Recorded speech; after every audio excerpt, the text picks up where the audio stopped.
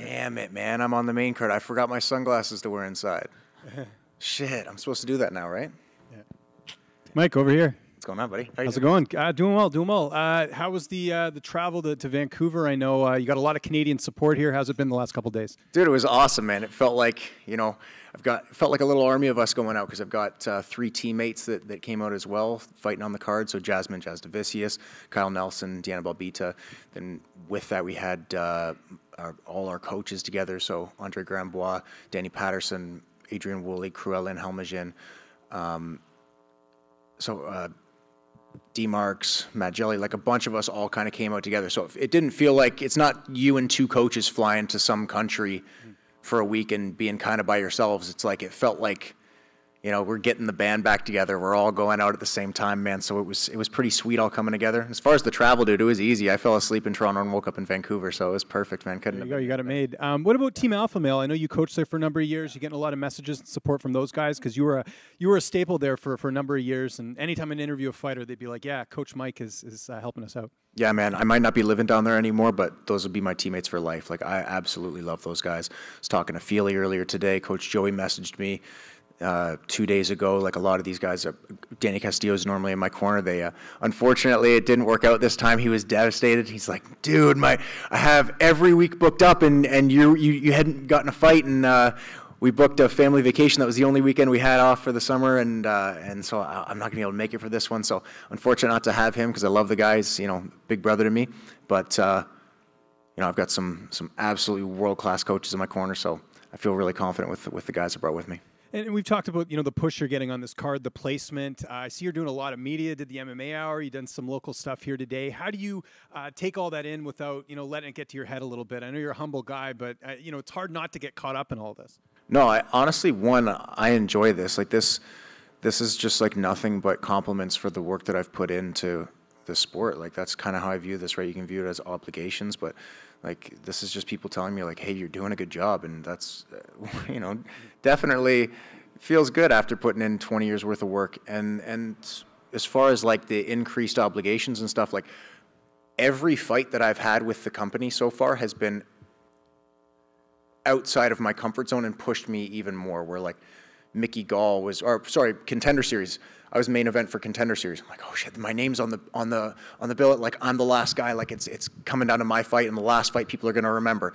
Then it's okay. Well, my debut, they'll probably give me like an undercard on some Fight Pass, whatever fight, and I'm fighting a 10 fight UFC veteran in my debut in a sold out arena. Then the next one, I'm fighting in Vegas on the main card of a fight night. Now I'm on the main card of a pay-per-view. Like every one of them was like, this is bigger than I thought they were going to, this is, it's more of a push than I thought I was going to get. So it's continued to happen with all 3 of my experiences so far with the UFC. And so far I'm 3-0 with 3 first-round stoppages. So as far as the is it too much? Certainly hasn't been so far, and I am 100% sure it's not going to be this week. Yeah, my last question. I don't think anyone else asked any hockey stuff here because I gotta do my Canadian duty here. Did the Leafs make a mistake not making a better effort to keep Kyle Dubas, in your opinion? I don't know, man. That's I follow. I watch hockey at the house. Like my dad and my brother always have it on. And I watch it with the guys, but I don't follow it religiously enough to know like the whole roster. Mike, right here. I asked Jasmine this question. I mean, you both got on the mic after UFC 70 and called for the return to Canada.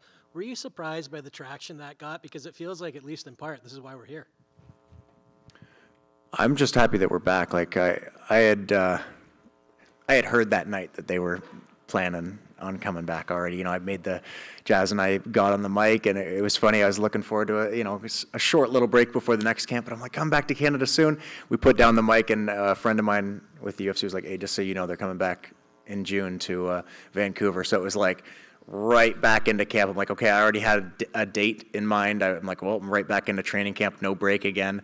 Let's get right to it, put the work in. And, even though I was trying to take a little bit of a vacation, your mind's focused on a date, right? You can't really ever get it out of your head. So I'm just excited that we're back in Canada, man. It's been years. This has been a dream of mine my entire fight career. Since before I got into fighting professionally, I've always wanted to fight in the UFC at home in Canada in front of just wild Canadian fans.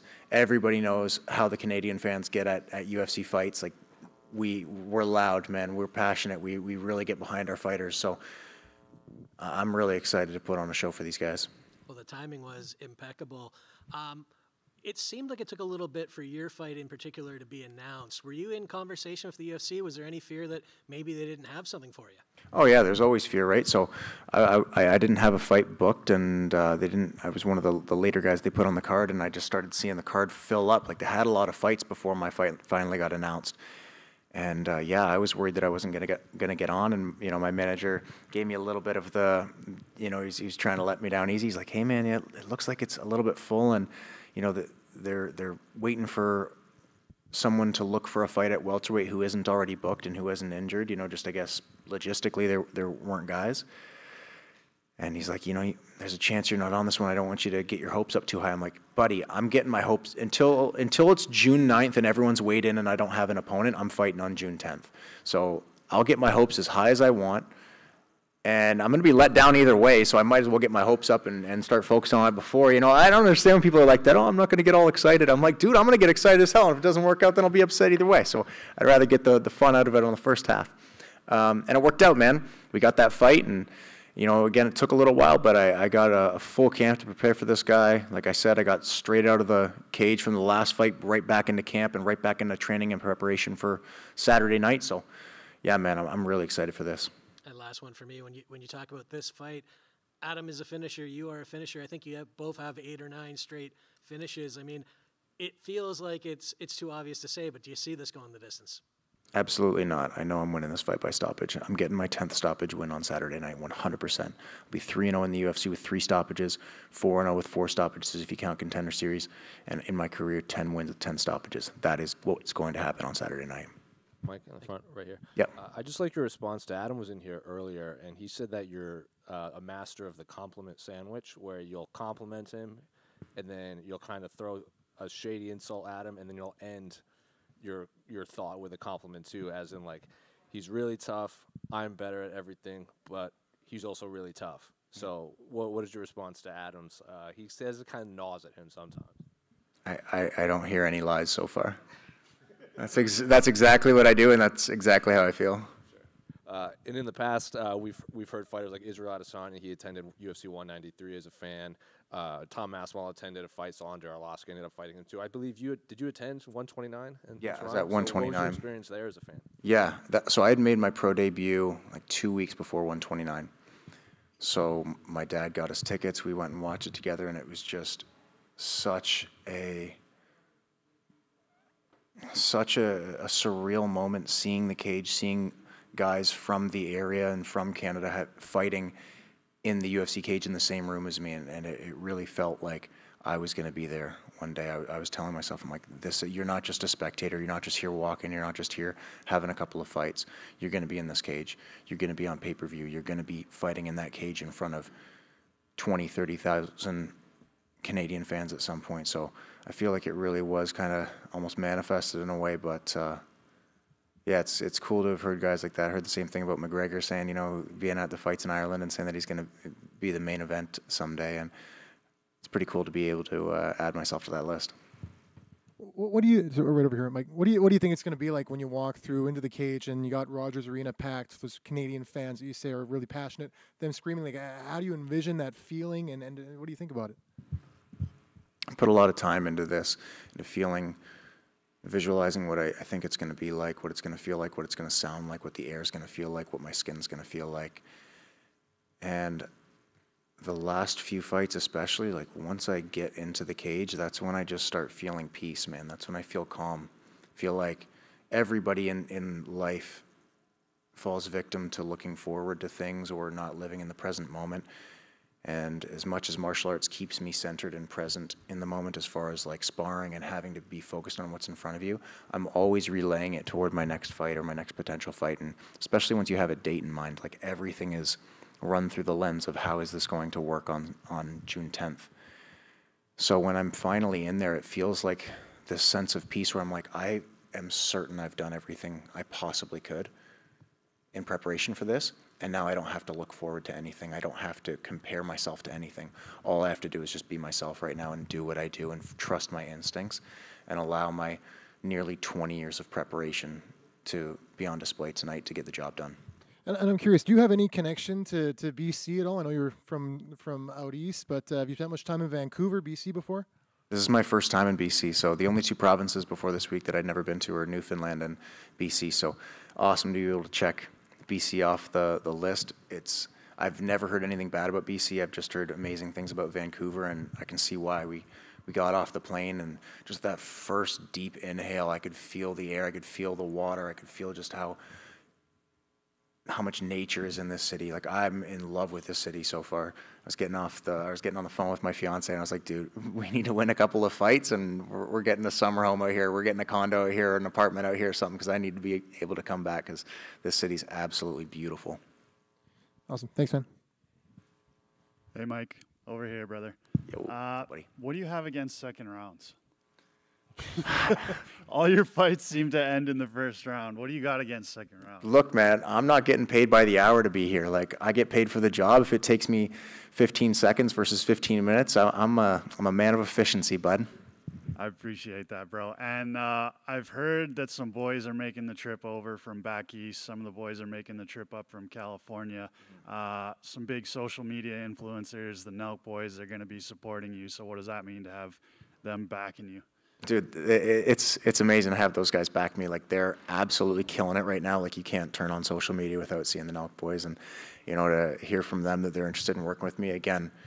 You could view any of this stuff, the main card placement, the coming back to Canada, working with the Nelk boys. You could view that as pressure. Like, oh man, this is like, what does all this mean? It's like, what it means is you're going to go out there and win your fight anyway on Saturday night, and you're just going to have that much bigger of a celebration after. Like, I'm going to have some new friends to hang out with and celebrate with, and promote ourselves with. Like, it means a lot, again, to get that like compliment from these guys saying that they believe in what I'm doing enough to back me. So I'm really proud to be working with the Nelk boys and working with these guys. So I'm pretty pumped. And one thing I should have said with the 15 seconds or 15 minutes, the efficient, I should have hit them with the Letterkenny quote, man. If there's one thing you should be, it's efficient. There we go. I got to throw it out there, man. Mike, right here. Yeah. How proud of you how proud are you to be a representative of Canadian mixed martial arts, and what do you think of the current state of Canadian mixed martial arts? I'm so proud to be able to represent my country. I love Canada. I love that I get to go out on the international stage and wear my flag. My debut, we were still allowed to carry flags, and I had that blood-soaked thing in the cage with me, and I loved it, man. It's hanging in my room. I look at it every single day. I love that I get to represent Canada on the world stage. I've been dying for more Canadian talent to come out. I want Canadians to hold belts. I want Canadian MMA to really make a rise, and if I can play a part in that, especially on Saturday night, I'm more than happy to lead the charge or to help inspire the next generation. As far as like the current state of Canadian mixed martial arts, I think you give it like 1, 2, 3 years, we're going to see a lot of new young talent from Canada coming into the show, because there are some absolute killers that nobody knows yet that are just a few wins away from the UFC and are going to make some big waves. Are you happy to be the one that's kind of leading that charge with all the new prospects coming through? Yeah, for sure, man. If I'm the one leading the way, then that's awesome, right? It's funny. I was talking to back to the Alpha Male comment. I was talking to some of the guys down at Alpha Male. Feely especially is one of my closest friends. We were chatting about it. We're like, man, it really felt like, when we were like 20, 21, there were all these guys up at the top, kind of talking about, all the vets that were there. And he's like, and they're gone now. It just feels different. And I'm like, no, we're the guys now. Like, yeah, we were 22, 23, looking up to the Fabers and the Chad Mendez and the Joseph Benavidez and the Lance Palmers and Danny Castillos and all these guys. But it's like, and we still should be looking up to those guys. Those are our big brothers. But we're the guys running the show now. We're the guys who are leading the charge. And the young 22-year-olds are the ones that are looking up to us, and they're looking to us for how to act and how to carry ourselves and how to train and how to fight and how to dig deep. It's like it's cool to be able to have the like changing of the guard and the changing, the passing of the torch, especially when you don't really realize it until like one day you look around, you're like, shit, aren't we 22, man? Aren't we 23? Isn't our whole career ahead of us? Like, no, man, I'm 31. I'm deep in this. This is the time to get this done. Thanks, Mike. Mike over here. Yeah. How much of an impact did those couple of years that you had taken off to focus on grappling, to focus on coaching, have in getting you to this point now where when you came back, the knockout win over Solomon Renfro, Contender Series, on to where you are now? I think it was huge. I was 25. I was doing well, fighting professionally. I probably could have, after a win or two, gotten to the UFC, a few years earlier. But I think taking those 3-4 years off from competition and 3 years of full-time coaching and cornering whatever it was, 20 to 22 UFC fights, and then the hundreds of other fights I cornered through regional circuits and other promotions, it really helped me build an MMA game with a deep, strong foundation. It made me understand the game more. It made me understand fighting. It made me understand my preparation more and what different fighters need and what I need versus other teammates or other fighters that I see. So it really allowed me to mature as a fighter without having those years of damage from fights. So I think, yeah, that was absolutely monumental. I think I could have done well had I been thrown into the UFC right off the bat, but I think that taking the long road was the right road for me. Does it feel to you that some people at times see that it's just 11 fights and you're 31, as you said, and kind of think this guy doesn't have that experience? He doesn't have, because they maybe don't know all of the coaching, they don't know all those years that went into it, and you're able to kind of not sneak up on people a little bit because it's now becoming a highlight reel of first round finishes, but catch people off guard a little bit with the depth of your game? Yeah, I think it's easy to see not a ton of fights professionally and think maybe I don't have that kind of experience, but I've been around for a long time, man. I haven't taken any breaks from this sport, even though I took time off competing. MMA has always been at the forefront of my mind, and grappling and wrestling and fighting and striking, and I love that I don't have a ton of fights yet, and it's kind of almost seems like, where did this guy come from? Why? So it's the classic story of guys popping up out of nowhere. Like Jorge Masvidal seemed like he popped out of nowhere and is famous. It's like, dude, I remember watching that guy kick Eve Edwards in the head in Bodog fights back in what was that, 2007? I was like, dude, this guy's gonna be a killer. I was right. Took 13 years, but man, and he was already a killer at that time, right? He was already professional. It's not like that's when he started training, right? This guy's been an animal his whole life, and then and now just finally got the recognition on the world stage, right? So not to compare myself to him in any way, but kind of feels like that, where I've been around for a while. I just haven't felt the need to let people know yet. Now that you're sitting on the dais with a pay-per-view backdrop behind you, any message for the classmates of 14-year-old Mike Malott at Hillfield that thought you were crazy for chasing this dream? Told you. Just over here. Just want a prediction from you for the main event between Nunes and Aldana. How can you bet against Nunes? She's amazing. She's the greatest female fighter of all time, in my opinion. She's absolutely incredible. So, no disrespect to her opponent, but yeah, Nunes is a beast. She's a different level.